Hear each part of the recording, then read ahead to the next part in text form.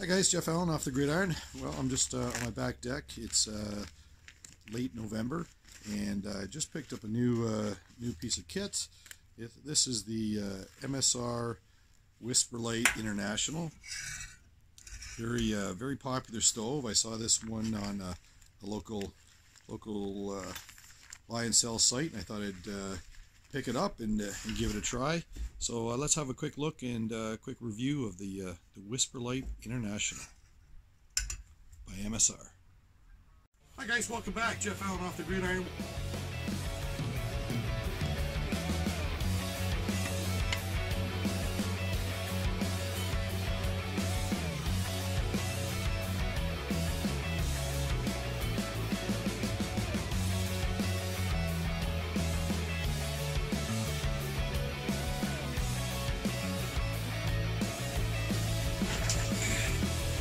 We'll see you in the woods.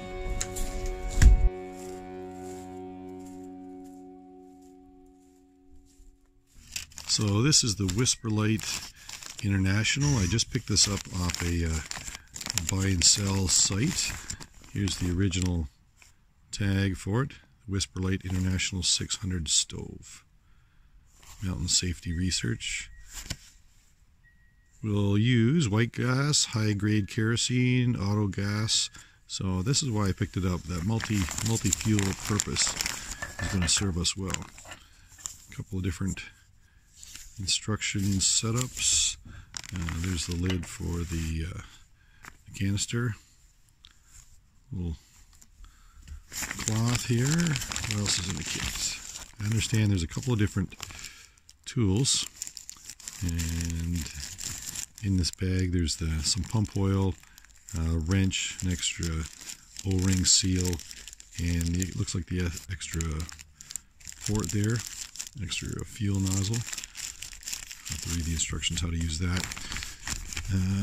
Got a couple of aluminum shielding.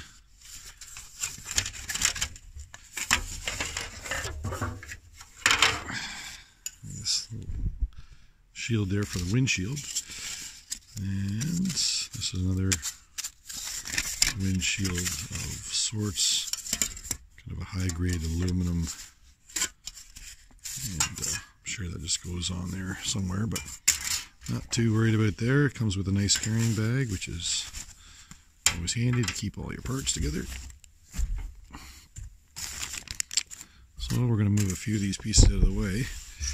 How this stove packs down is all the legs fold, all fold together, and this extra little nozzle hose can just get put on there. That's how I'm gonna pack it down anyways. So you pull that out. This is my second time using the stove, so I'm not really proficient at it just yet.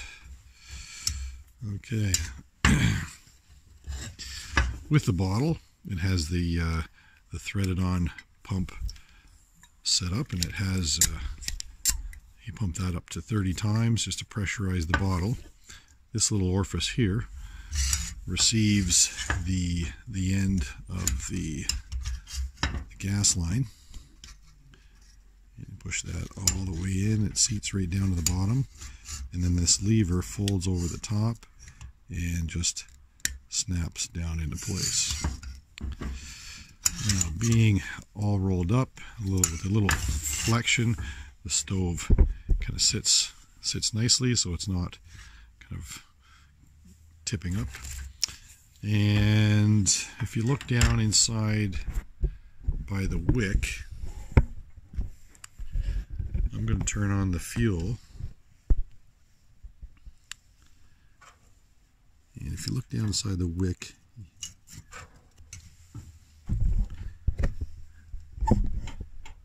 should be able to see the fuel slowly opening.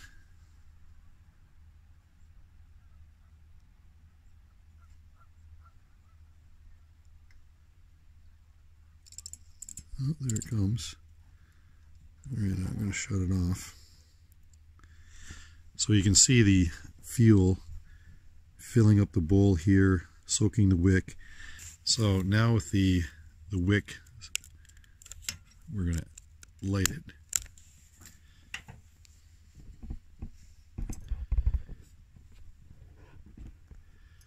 And it's my understanding that the heat is going to kind of cause that fuel to start vaporizing in this tube. Now I'm going to open the fuel a little bit further.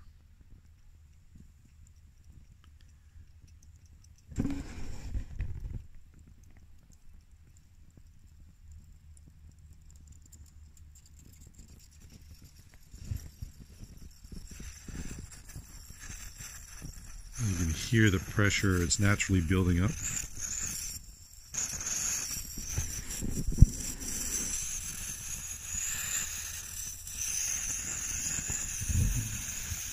And you want to hear that hissing sound.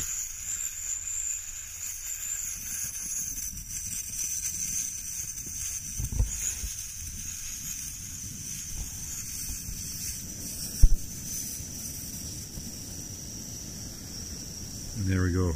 And then from here you open your tank all the way, and the jets are very difficult to see, but they're coming out at full volume right now, and it's ready to boil some water, cook some food.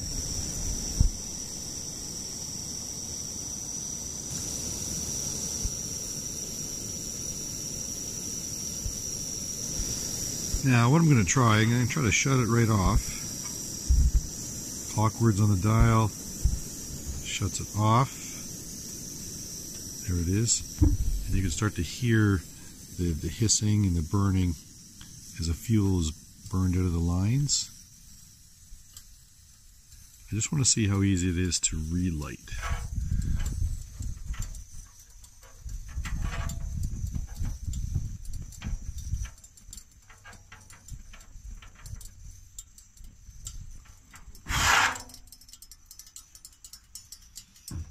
Okay, it is now out. I'm going to turn the jets back on again. Turn the tank back on. And quite easy to relight just from the top. I did not have to,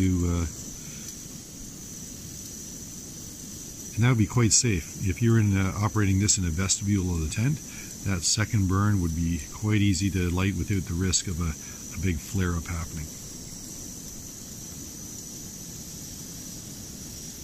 Let's get a pot of water on here.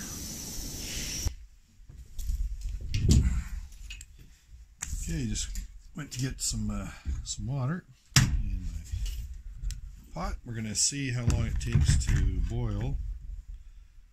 It's 500 milliliters of water.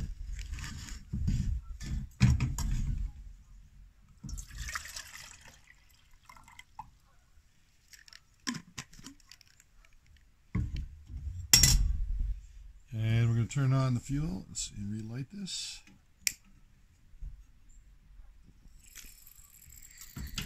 It's been off for about 5 minutes, so you can see that it's going to take a little bit to repressurize.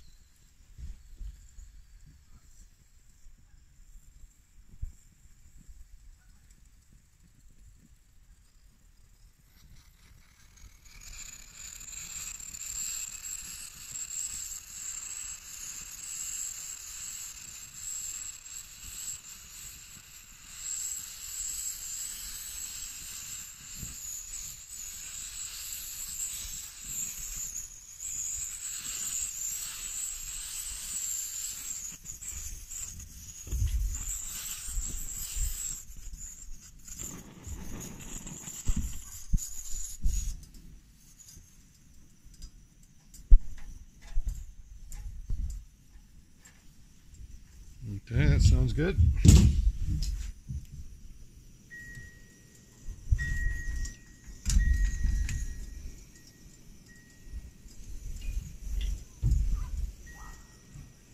And it's 11:50. We'll see how long this takes to boil.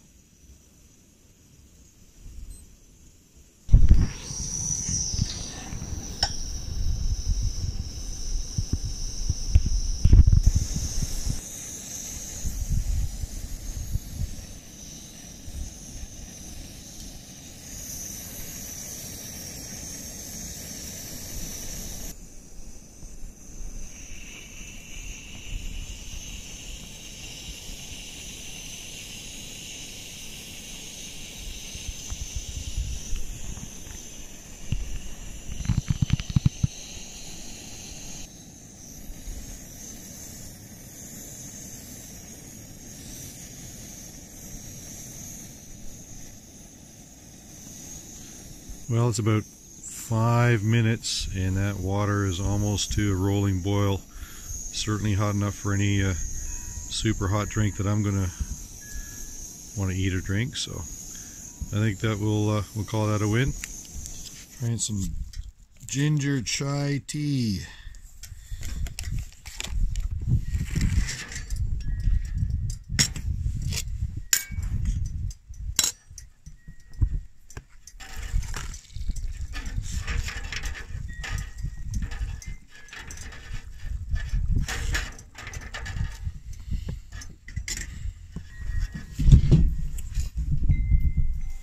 Now that the stove's had a chance to cool down, we just we're gonna repeat the process in reverse. Take off the latch, the fuel nozzle, fuel line. Just kind of, it's a nice fit, nice pressure fit. Comes out of the bottle. Make sure our valve is nice and closed, nice and tight. And from here, this is the kind of the solid fuel line here. All the legs wrap kind of toward, which way are we going here? Spin around and wrap toward this fuel line, toward this side, and it all kind of caves down on itself, and this little nozzle can wrap up and just kind of tuck in there, and just like that, nice and convenient.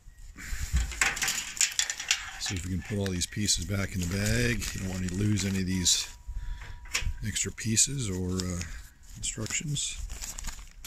Okay.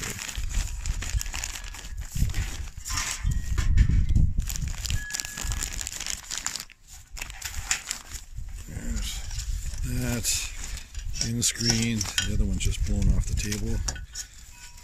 And nice and cool to the touch means we can put it back in the bag.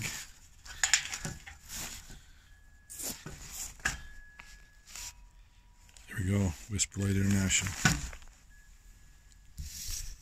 Well guys, thanks for joining me today. A quick review of the WhisperLite International 600 series stove. Today we're using white gas as a fuel, and within 5 minutes we had a rolling boil on this quite heavy duty pot. And certainly a stove that packs down conveniently. The multi-fuel operation allows that ability to resort to different fuels in a pinch. But right now we were using white gas, and it worked great. So thanks for watching. Jeff Allen, Off The Gridiron. Don't forget to click like, subscribe, and share, and maybe the bell notification down below to be notified of some of my future videos. Until next time, enjoy your outdoors. Bye for now. Cheers.